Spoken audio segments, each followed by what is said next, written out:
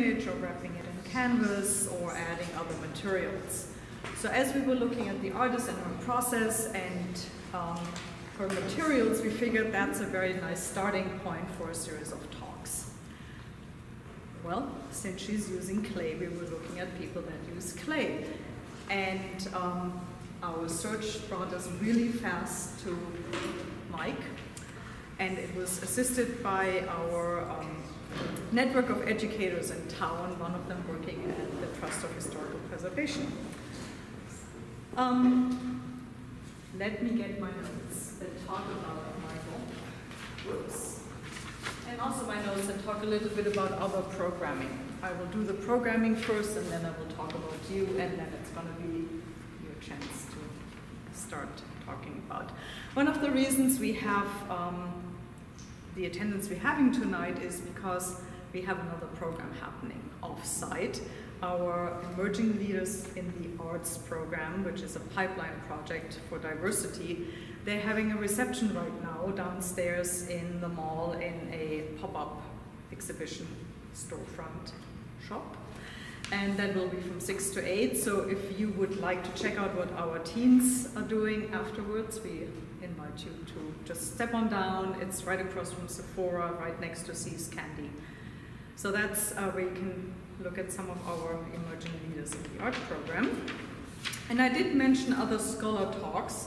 So after learning more about the mud that made the city and Adobe, in 2 weeks we have a colleague of yours, William Hyder, talk about natural pigments. And then the following week we have a Mr. Haskins, who is a fine arts conservator, speak about the tricks of conserving art. Okay, now to you. This is the part where I will read it off. Michael Imwalle is the Associate Executive Director of Cultural Resources for the Santa Barbara Trust for Historic Preservation. He is a specialist in history, historical archaeology, architectural history, and historic preservation, with more than 30 years of experience in California. He has directed more than 50 historic and prehistoric archaeological excavations and surveys in Santa Barbara, San Luis Obispo, Monterey and Ventura Counties. He has served as chief archaeologist and principal investigator at the Presidio of the El Presidio de Santa Barbara State Historic Park and the Casa de la Guerra since 1987. In that capacity, he has overseen construction, stabilization, and restoration project at numerous historic adobes, including El Cuartel Adobe from 1788, Casa de la Guerra from 1828, Pico Adobe around 1840s, and the Rochín Adobe from 1856. Currently, Mr. Imwalle is serving as the chairperson of the board of directors for the California Missions Foundation. Wow. Thank you. You're very welcome.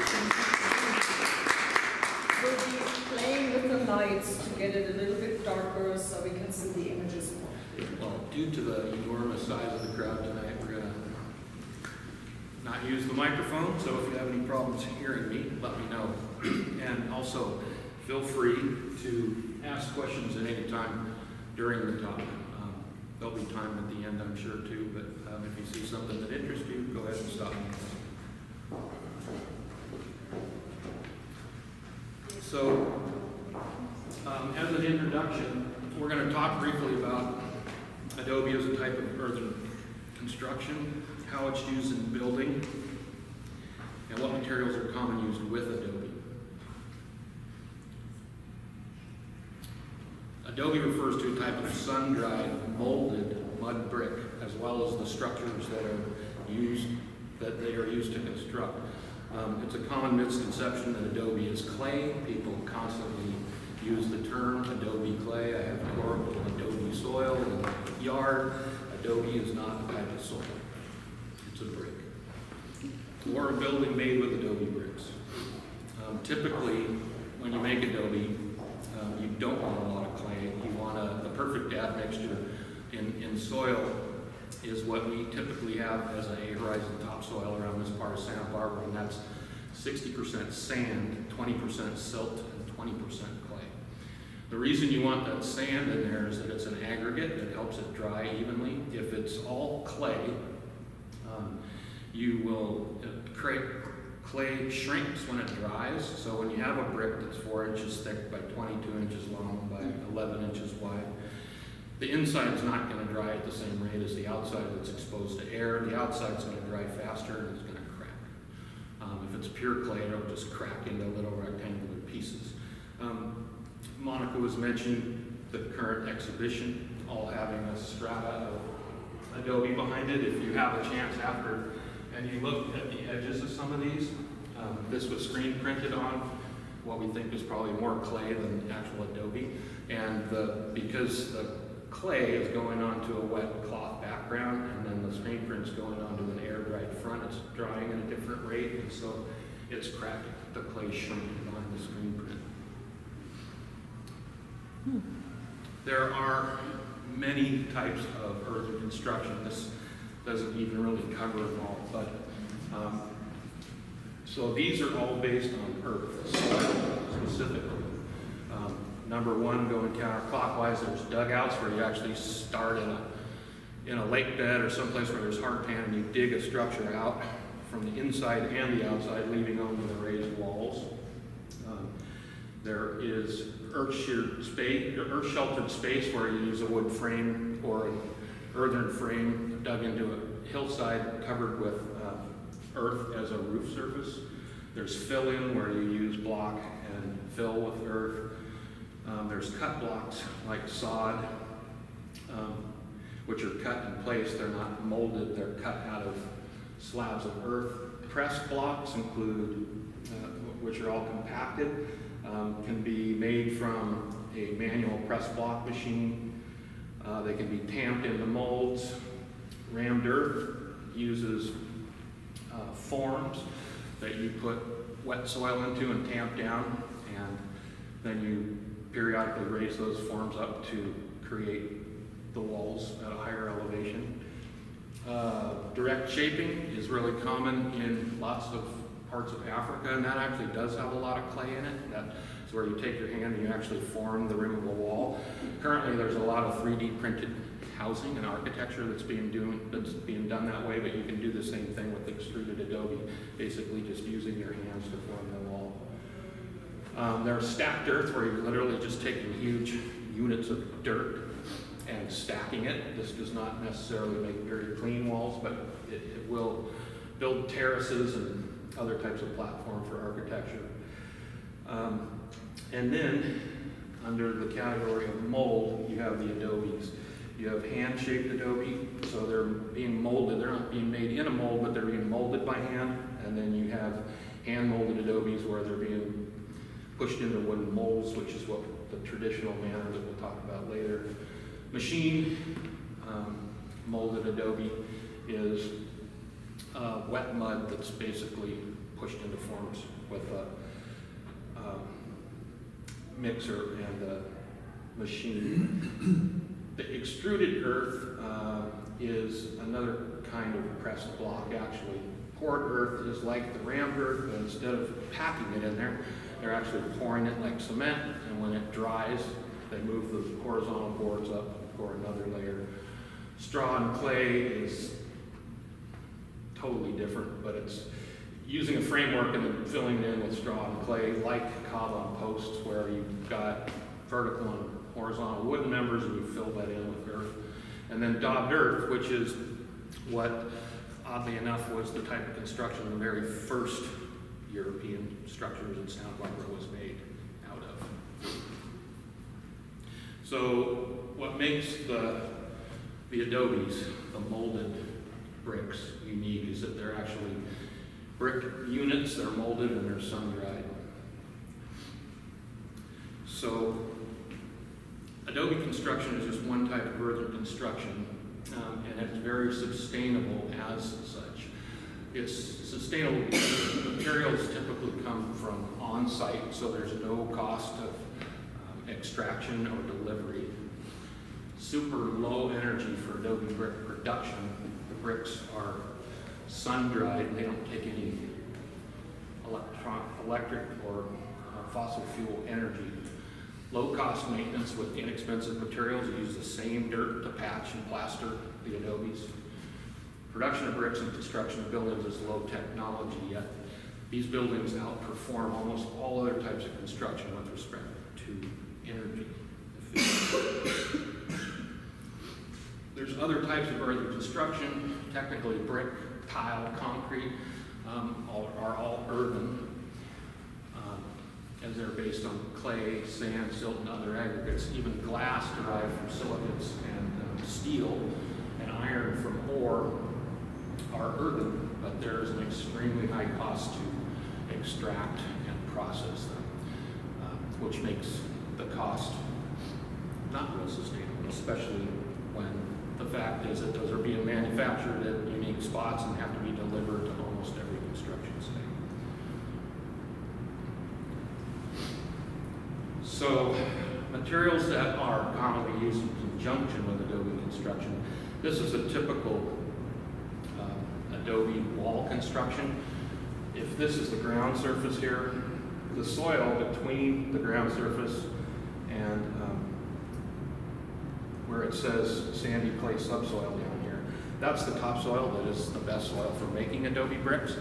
So typically when you find an adobe, you're going to find somewhere very nearby where that soil was borrowed. And the reason it's not from right where the adobe is that you need that soil to support your foundations. The foundations are typically dug in a U-shaped trench and filled with cobbles, cemented together by mud and mortar up to a point that's 8 to 24 inches above the ground surface. Then that surface is leveled with small stones and fragments of tile so that there's a nice flat surface to start laying the adobe bricks on. You'll notice how square those bricks look. They work a lot better that way when the corners are intact and you've got full overlap of the bricks on the corresponding courses. The bricks then are covered with another layer of mud, which is just about identical to the matrix of the adobe bricks, except it doesn't have organic additives like manure or pine needles or straw, which is typically added as a temper to the bricks. We'll talk about that later. So typically, as we talked about, the walls are laid on stone foundations. It's kind of hard to see here, but there's a line between that portion of the site and this portion of the site. The far side has been graded, and this side has not. So you're looking at the above ground parts of the foundation here, whereas down there you're just looking at the very bottom courses. So there's about a 2-foot elevation difference. This is actually an intact leveling course, so adobe bricks would have sat right on top of that. So these are stone foundations that were excavated in the northwest corner of the Presidio that was reconstructed in 2004 to 2006 that you'll see later. And then the materials used to make the bricks, the adobe brick is obviously the integral unit. We'll talk about the entire process later, but once the bricks have been dried, once they've been laid out, you'll see that they're not sitting in molds. It's also a common misconception that the bricks get laid in molds and that they sit there and dry, and when they're dry, they take them out of the molds. The side on the ground wouldn't dry very well that way. So they are actually, if the mud's poured into the molds, it's relatively stiff enough that once it's punched into all the corners, because the mold's wet and the mud is wet, they slide up pretty easily. After 3 to 5 days, the bricks are turned on their side and the corners are cleaned off with a trowel so that they're nice and square, and then they're left to dry that way anywhere from 2 to 3 weeks before they can be stacked and stored and or used. Talked about the mortar, which is basically used to cement both the stone foundation and the adobe bricks together. As I said, it's more or less the exact same mixture without the organic additives. So this is an example of stone foundation being leveled where they've already got bricks laid on the wall to either side of it. But the reason that foundation looks like it's so high off the ground is that that parcel have been graded, and before this project was over, we actually brought fill in there, about 1.5 feet of fill, so that the ground surface when it's done is up here.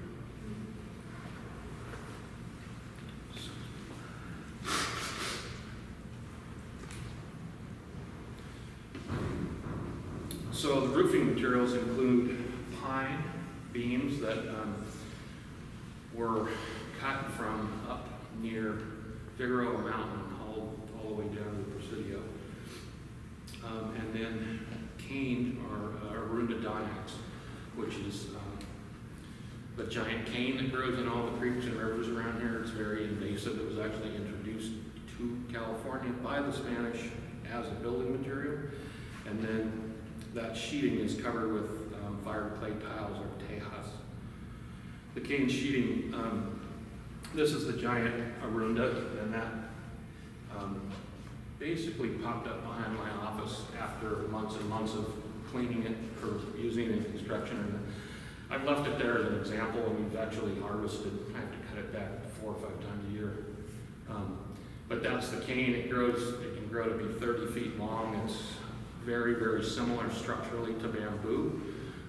Unlike bamboo, you know, it's a grass like bamboo. It's actually a true grass.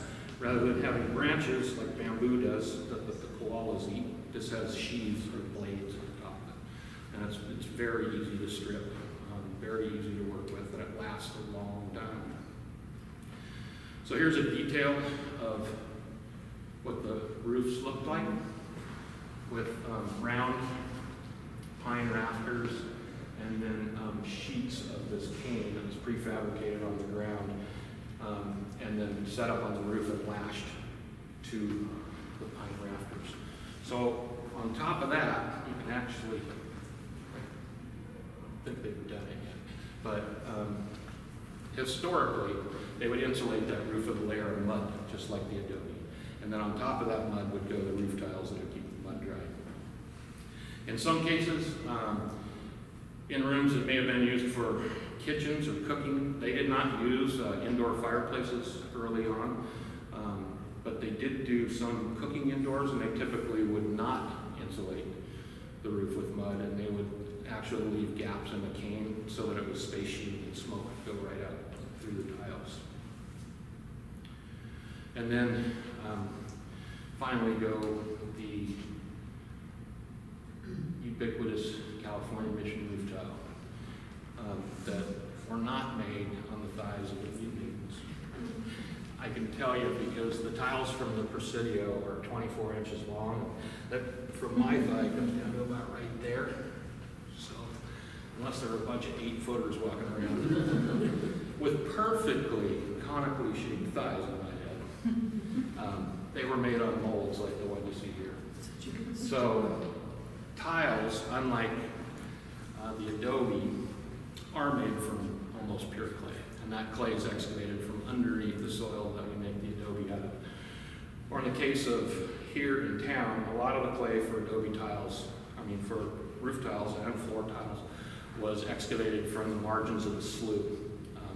If you go down to where the baseball field is at the high school, that cut bank all around there, if you go down from the top 4 or 5 feet, there's pure clay that you can mine out of there.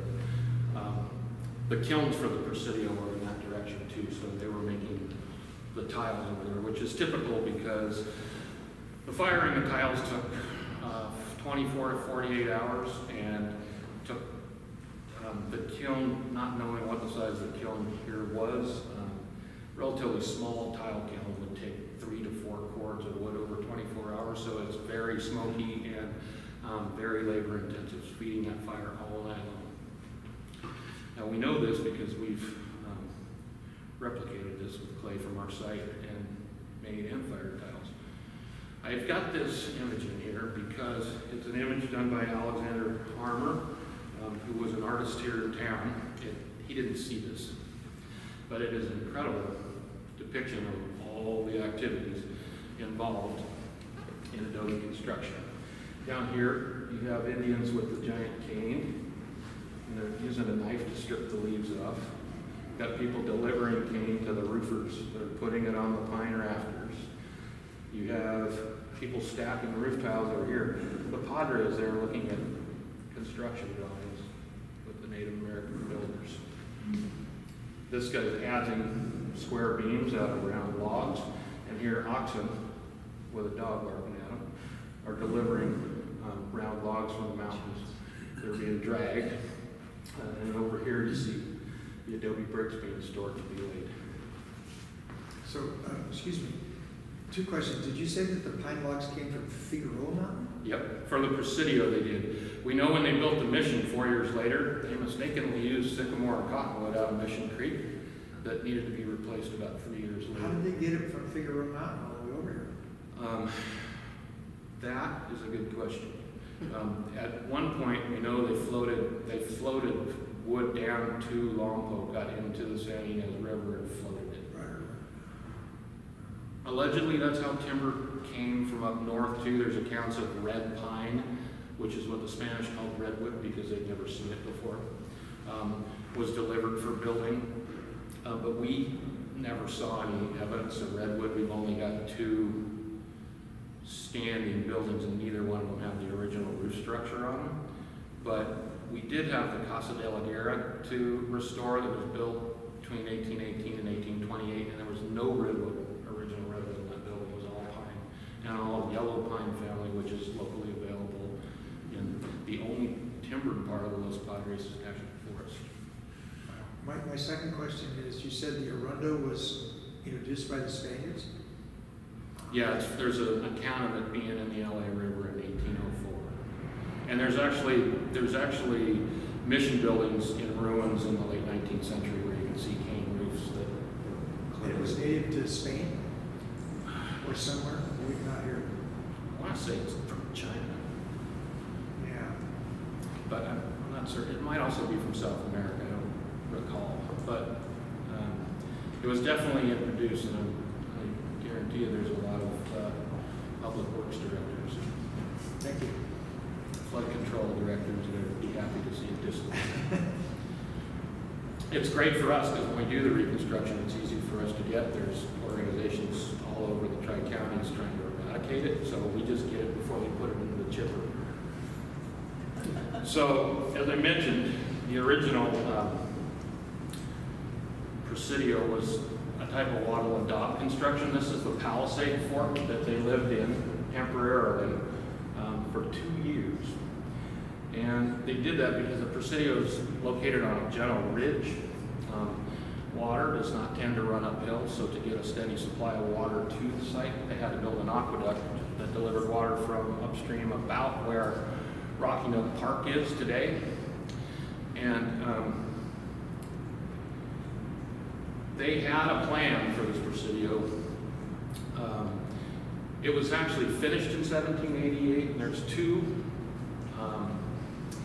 plans, each one dated September 17, 1788, one signed by the Comandante Felipe de Goycochea in Santa Barbara, the other signed by Governor Fages in Mexico on September 17, 1788.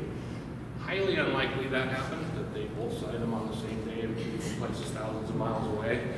We think that, and they're slightly different. You'll see on this one, this little room here marked 13, which is a salon or a vestibule, just a pass from the front to the back or into the office or the living room. It's like a little hallway. In the other version of this map, you'll see that it's 3 times that size. We know because this map is accompanied with notes what the measurements of all these rooms are. This is correct, the other maps are not. We don't know if the difference between 2 maps represents an error in transcription when one copy was made to send to Mexico for his signature, or if in fact one of them is the plan or what they intended to build, and the one that was signed by Fages was actually what was built. So they may differ because there was changes made during the construction. We know there was. So this plan can start until there's got water here. This is the Santa Barbara Presidio Aqueduct, and there's only a 35-foot segment of it left, but we were able to determine from the size of the channel and the rate of drop and the surface drag coefficient, how much water it would deliver, and at only an inch deep or 25% capacity, it would deliver 24,000 gallons of water, which is like a 20 by 40 foot swimming pool. A lot of water, enough to make adobe bricks, enough to drink. And when the reservoir that it went into overfilled because it ran 24 hours a day, the overflow was enough to irrigate crops down slope and out the front gate of the Presidio. So this is a color rendering of that same 1788 plan. And there's the room that was the little tiny room on the other version of the plan. So we're going to talk about a couple of adobes that were standing, one of which was the Flores Adobe, or Flores Comandancia was here, Cañedo Adobe is here, El Cuartel is here, and the Mariano Lopez Adobe was right here. So Santa Barbara, Canapurita Street is cut through right there.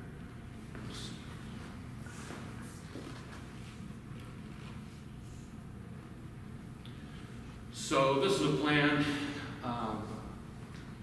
found in the Edward Vischer collection, allegedly drawn based on what was in Santa Barbara in 1820. It's not to scale, clearly, as this is the Mesa, and this is dropping down to, well, this is Santa Barbara High School right here. That's the Estero. So it's the whole town between the ocean and between the mountains and the Mesa have been squeezed into like a width of 2 blocks. There's a lot of differences around the Presidio quadrangle, but it's in fact still a quadrangle. What's interesting about this is that we see the beginnings of Santa Barbara start to pop up outside the walls of the Presidio. And we have the Chapman Adobe down here, was Joseph Chapman, was married to an Ortega, a Pico, Casa de Arianas, and a number of other adobes showing up between the front gate of the Presidio and the Embarcadero. So there's 2 roads leaving the Presidio. One is the Camino para el Embarcadero, or the anchorage, and the other one is the Camino para San Buenaventura. And there's a coastal road that connects the 2. So by 1852, there's a lot of development outside the Presidio. Here's what's left of the Presidio. There's only 2 sides of it left by 1852. The other 2 sides are in ruins. There's the Casa de la Guerra. These are part of the Presidio Gardens that eventually came to be part of de la Guerra property, but were part of the gardens that were established when the Presidio was built from irrigation water that came from up near Mission Creek. So again, you can see there's quite a bit of development outside of the walls. So in 1853, the city commissioned a survey of the city by Salisbury Haley, and then Vitas Wackenritter drew 2 maps of the street grid. This is a map of the downtown area showing the names of the residents of the adobes that you would recognize the names of all of them, I'm sure. You can see that there is now kind of an alignment of structures, commercial structures, happening over what eventually becomes State Street. It's because of this concentration of commercial structures that the grid that Haley drew was laid out parallel to State Street, instead of parallel to the Presidio and all the parcels around the Presidio that were given to people. Consequently, there's a lot of weird property lines in the downtown area. So 1853, those are all adobes. So one of the adobes that was there was the Flores Comandancia. This has now been reconstructed. This is an original Presidio adobe that was, it's now covered with wood siding in there, obviously, and occupied by a Chinese laundry called the Haiwan Laundry. But that adobe was occupied by Gumacindo Flores' wife, Maria, who was, he was the last Mexican comandante and surrendered to American forces in that building in 1846. She still lived in the house in the 1890s when they started to finally lay the street grid out and sued the city because her house formerly extended into the middle of the street, and she lost that suit. And there was only one place in town where they actually jogged around the property, and that's the weird little rock in front of the historical museum on Guerra, where that really fun intersection is. What were they jogging around? I don't know. I don't know. There was a Guerra, Santiago de la Guerra Adobe was by the Meridian Studios. That could have been it. I mean, Casa de la Guerra wasn't going anywhere either. I don't know how it got, they went where the road was. It didn't line up with where they projected it beyond that. So Mariano Lopez Adobe, this is Perdido Street right here. He also lost a lawsuit. Mariano Lopez was a judge in town. So this section between right there and right there is original Presidio over to right there. These are the foundations of his building going out into the street, right there and right there. When the city knocked that part of the building down, he picked up all the bricks and built an L-shaped addition to his house and a front porch facing the new Perdido Street. This is the Cañedo Adobe in the 1940s. Was remodeled in 1948 by Elmer Whitaker and is now the visitor center for the Presidio. El Cuartel, which is the oldest building in Santa Barbara, it's the second oldest building in the state of California, and the oldest building in the California State Park System.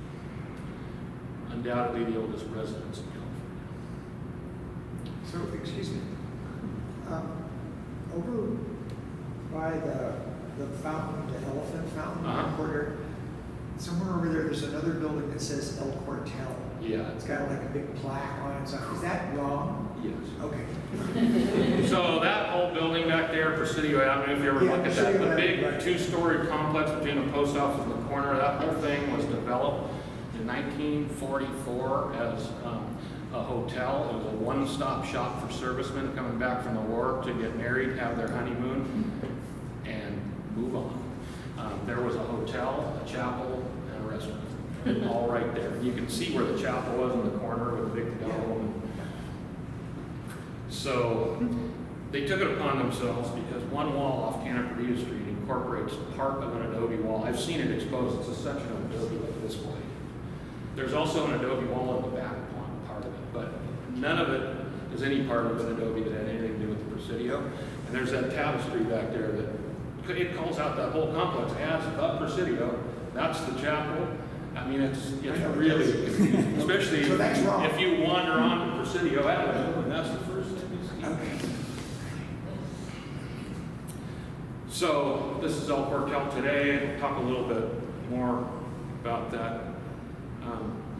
So of those four buildings that were part of the original Presidio quadrangle, two of them survived.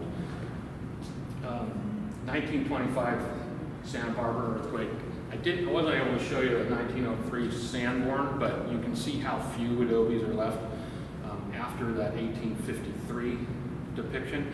Because in 1857, the Fort Tejon earthquake hit. I don't know why they call it Fort Tejon. It was a lot closer than it was, a lot farther north than that. But that earthquake was one of, if not the strongest earthquake recorded.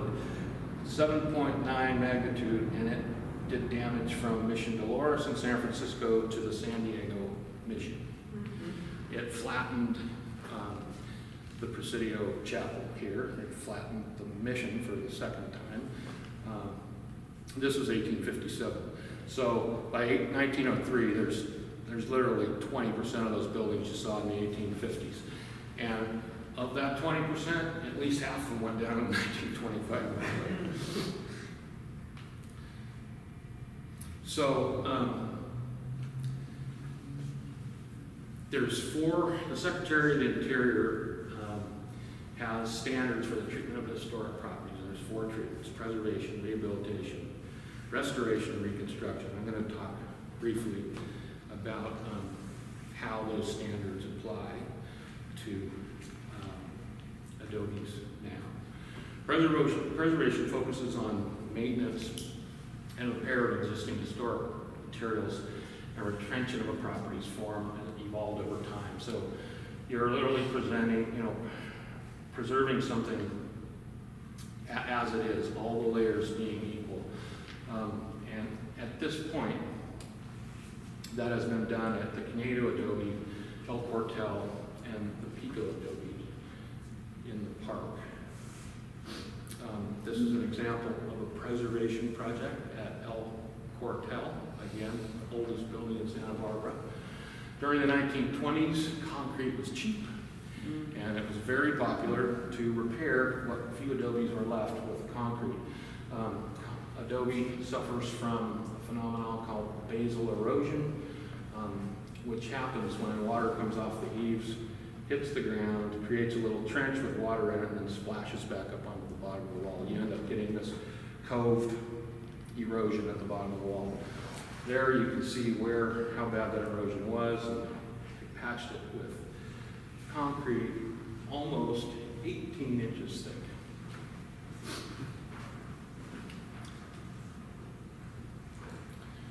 So we took that out in segments and sawtooth new adobe back into it. And there is no more concrete in that building. Rehabilitation is when you acknowledge the need to alter a building or a historic property to meet continuing or changes use. We did that, we've done that with a lot of buildings, but because we're just talking about adobe, I'll just mention Rochín.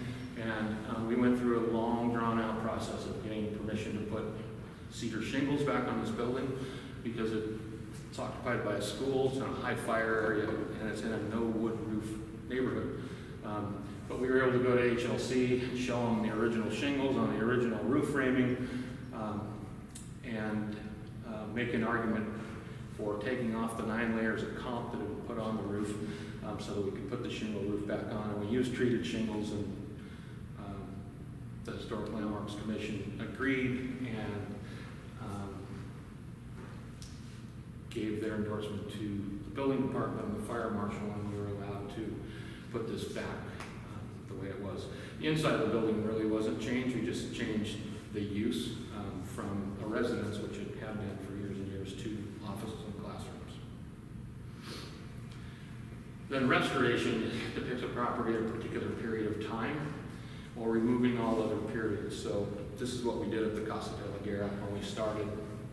The building had gone through major remodels during the 1920s, so the original construction of El Paseo, and then again in the 30s and 40s as El Paseo was remodeled. So it had retail display windows cut into it, it had 13 fireplaces added to it, all kinds of windows that weren't original. So as part of the restoration, we removed all those elements and put adobe back where there was concrete and glass. This is the end of the west wing of the Casa as it was being finished, ready to plaster. Now, the Casa was restored to the time period basically that coincided with Jose de la Guerra's lifetime. He died in 1858, and the Casa was damaged to some degree during the 1857 Fort Tejon earthquake. Enough so that all the doors, the heavy inset doors and windows, all got racked enough that they had to be replaced. When they did that, they took the opportunity to modernize, and they actually replaced all those inset wood doors and windows with glass paneled Victorian doors and windows out on the surface of the porch. And because that happened after the Fort Tejon earthquake, we made that cut off Jose's lifetime, and basically, it's all pre-1857 earthquake. So that includes these adobe columns, which were destroyed in that earthquake. I often walk past the Casa and notice that there is some maybe erosion or something, and then a day later there's a patch, and then a day, so there's like this consistent patching system. Yeah. A lot of that wear and tear on the sidewalk and stuff from events, not necessarily the elements, which it ordinarily would have been. That would have been a lot more regular thing to, I mean, something you would do seasonally, but yeah, we have to deal with people. You're the worst.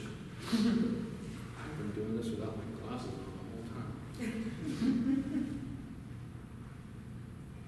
So reconstruction recreates vanished or non-surviving portions of the property for interpretive purposes. So as you know, a large portion of the Presidio has been reconstructed going back to 1979. This is an aerial photo of the northeast corner reconstruction. Like the Harmer painting, I like it because you can see a lot of things going on. There's a little model of the finished building in front of it. I like that for scale. But there's foundations exposed, there's roof framing going up, there's walls being laid, there is beams being added over here.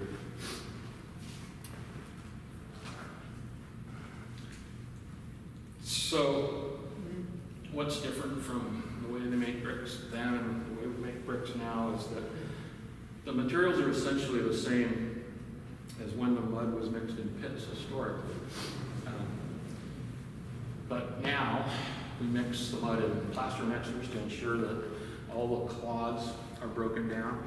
You used to, if particularly hard dirt clods were in the soil, they would use draft animals to tread over it to break it up, just like they would with clay to make pots. Because you need that mud, the pads or clods to break completely down into a plastic form. Because reconstruction is considered new construction, we have to use an additive to make the bricks meet compressive strength required by the modern building codes. And since the 70s, they've been using an asphalt emulsion, which is basically the same kind of really light oil that they use to water sand roads. They spray it out of trucks to oil roads. And about a gallon of that goes into 100 gallons of mixed material. So it's a small amount, it doesn't smell, it doesn't discolor the bricks. It increases their compressive strength and it makes them a lot less permeable to the water. It's not so important for building, but when you build them and store them, it's really nice when they can sit stored for a long time because it takes a long time to make them. Yeah. I was going to ask you earlier, actually, the original Adobe bricks, why was the organic plant material added to the mixture? What? It's put in there as a temper, as kind of a bonding agent, and it works to some degree. Manure doesn't work as well. I mean, it depends how chewed up the manure was, but grass, straw, and pine needles usually work. It also helps it to dry more evenly a little bit. But that material is not used anymore in these? Yeah, we still use straw. Oh, you do? Yeah. Oh. It's the same material. We do use straw. We just have to add the asphalt emulsion. Some people, depending on where you are, and it's insane, people build with Adobe where there's not good soil to use it, so they're digging up clay, they have to have sand brought in and they have to mix it. It's extremely labor intensive and expensive. So at the Presidio, we've excavated all the areas we can use the soil to make bricks from. So we buy it from the Battistinis at Santa Barbara Sand and Topsoil out in Goleta, who have a special Adobe mix for us, where they mix a sandy loam with a clay soil, and we get, boom, 60-20.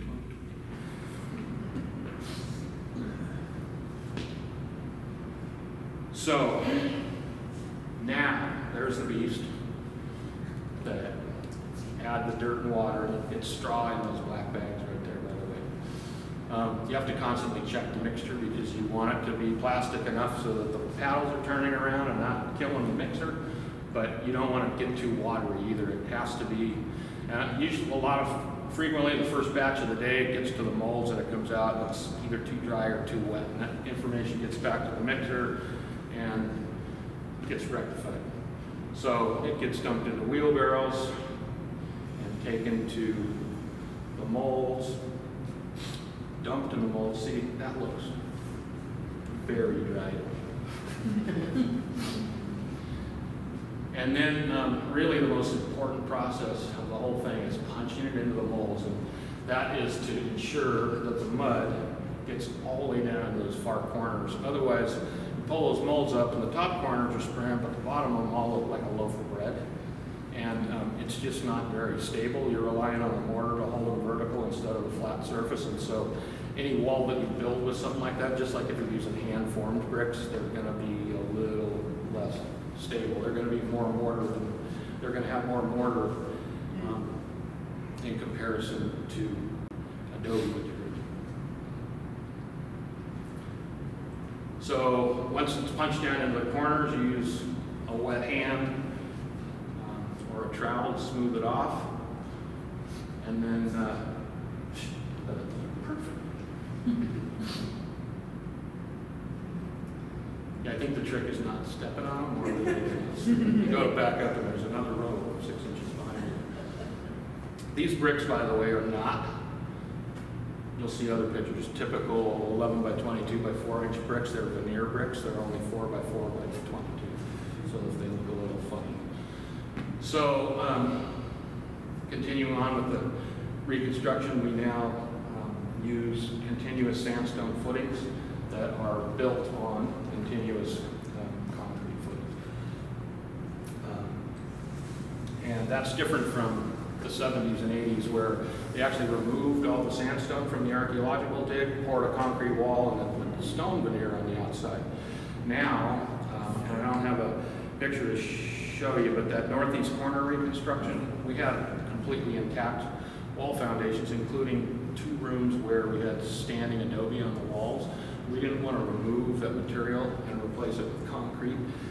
So engineers came up with a method where we dug caissons. We basically hand removed soil or hand removed the stones at the intersections of walls, and then poured reinforced concrete beam there that ties to a concrete bond beam at the top of the wall.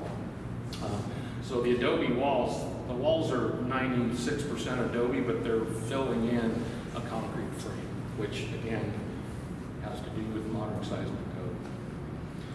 So there's the foundation, and again, it looks like this foundation is 4 feet off the ground. It's because it is fill went in up to the threshold of the door there. As I mentioned, the intersections of the walls have vertical steel and concrete posts. These horizontal concrete beams go in at the top of the wall, so that's the steel cage. It's going to get a veneer of those 4x4 blocks like we were just building that will look just like these, but then a concrete beam is poured inside of that. Here's the concrete bond beam on the gable showing, but you can see that on the side here it's been covered with the adobe veneer. The hand-add beams from the forest and the round rafters being installed. Cane sheeting, and this is a real pain because the cane is considered a crushable material. We can't nail through it, so every single piece has to be cut to 22 inches between these furring strips. So plywood sheeting gets nailed to that solid wood strip. So every one of these, there's like staple at the end of every one of those pieces of cane. I did the front porch in front of the commandancy. It took me like 3 days to do 30 foot of 10 foot wide roof. Very labor intensive. There's the first coat of mud plaster, and the roof's been finished so that there's actually been adobe mud pushed through the top of the cane, so that if you go into the building and look up, you'll see mud dripping through. And then it's been covered with regular construction underlayment, and then it's hard to see, but on top of that are rows of braided copper, which the roof tiles all get tied to for seismic purposes. Historically, gravity held them up there. They're set in a bed of mortar, so a little bit of an earthquake, they could slide right off, and they did. So there's the building being whitewashed and the roof stacked, and that's the building process without cutting all the cutting the hides for the rawhide strip, and we cut all the trees down in the national forest and milled all the lumber for the doors and windows. All the stain on the wood's made from iron oxide that comes out of the archaeological excavation. So that building won a Santa Barbara Contractors Association Green Building Award. The roof tile, where did that, how'd that do? That came from Tecate, Mexico. But that's because it's made by hand and low fired, as opposed to machine made and high fired, which most of the commercial tile is. So, two of those projects, El Cuartel and the Cañedo Adobe, are the only two original buildings, both dating to the 1780s in the park, and we are currently waiting to find out any day now, as of the 10th of January, if we are going to be awarded Prop 68 nonprofit park operators funds to do a couple of big projects. One of which is a seismic retrofit and roof replacement at El Cuartel, and the other is a roof restoration at the Cañedo Adobe and Padres Course. That whole length from the chapel to the end needs to be re-roofed badly.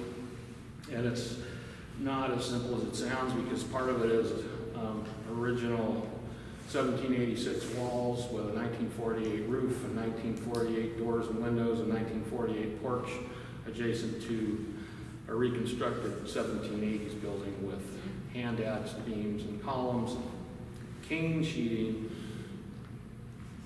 So there's two types of craftsmanship that need to be done right against each other to complete the project. And with El Cuartel, the roof needs to come completely off in order to do a seismic retrofit, where there will be a bond beam or strap, either elastic or steel strap, placed at the top of the wall and pinned into the top of the wall, and then the roof replaced with round rafters, which we know from archaeological evidence, and cane sheeting and large hand-fired, low-fired roof tiles. El Cuartel now, if you look at it, has small 1920s machine-made high-fired roof tiles on it that were made in Los Angeles, and they don't look right. So, Is the Cañedo Adobe the Whittaker Adobe, is that the 48 construction you're talking about? yeah. Yeah. And this is just one part of the park now. That's the Cañedo Adobe, and El Cuartel is right here. And they are open 363 days a year, if you're ever interested in doing that. And my Casa de la Guerra is open from noon to 4, Tuesday through Sunday as well. Any questions? Yeah.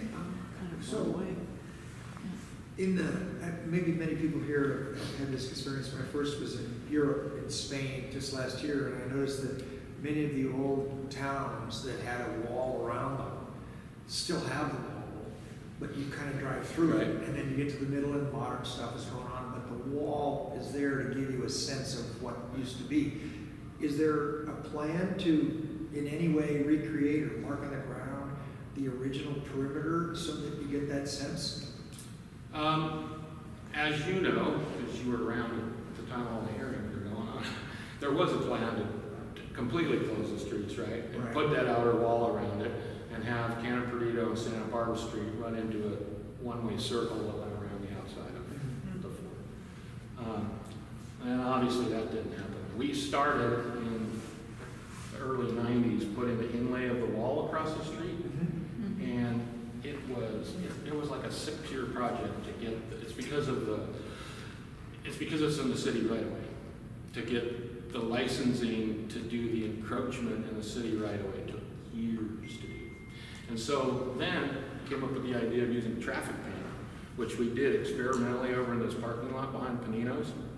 And we got complaints from one of the tenants about the giraffe graffiti. Because it was a brown background with like gold sandstone cobbles stained around it. We still might try to do that, and we do have an encroachment plan over here, not to pinch the sidewalk in, but just to put the inlay in the sidewalk and the street. But we've had a shift in the last few years for just trying to take care of all the buildings we have and not building new ones that we can't take care of. So there's a lot of stuff to take care of.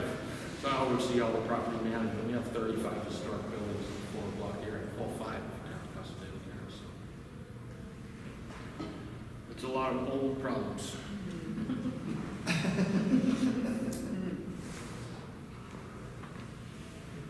Well, thank you so much. Thank you.